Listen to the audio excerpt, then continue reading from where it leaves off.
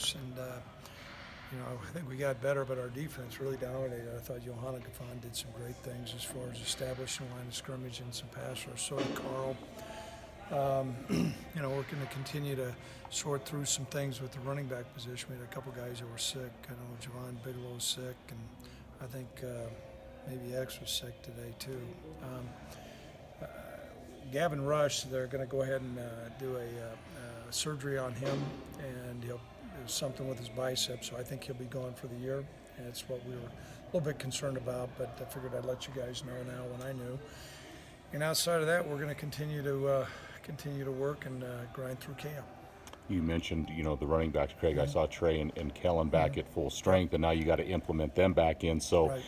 Camp's wrapping up. So how do you, do you throw them right back into the mix? Do you do you go gradually? How do you think that's going to come about? Well, the good thing is they've been able to do some non-contact work. They've been in red jerseys, but they've had some runs. They haven't done the stuff with pass protections, but we're gonna integrate them in, and they're experienced players and they're cleared to go. Also today, Theo Dawson dislocated his shoulder, and I think he'll miss probably the rest of camp as well. So it's been a hard camp, but I knew it would be. Coach, I know you've had good things to say all camp about Johanna and Carl. With them coming off such strong years, what sort of growth have you seen from them since the end of last season? We always get concerned about players who finish off on a high note, if they're going to be complacent. We have not seen that. I think both those guys are working on doing little things to get themselves better, and that's been true of Andrew Wingert and Marcus Epps and a lot of the guys, and Logan Wilson's another guy that I think they're trying to get better, and that's always encouraging. I know they play different positions, but do Carl and Yo-Yo kind of push each other just with, kind of individual competition? Both of them are pretty boisterous out there, but what really helps if they can be on the same side. You get a great push from a tackle, that shortens the edge for the end, and vice versa. If that end's coming, on a pass rush, that's not much room for the tackle. So they've been a good complement to one another.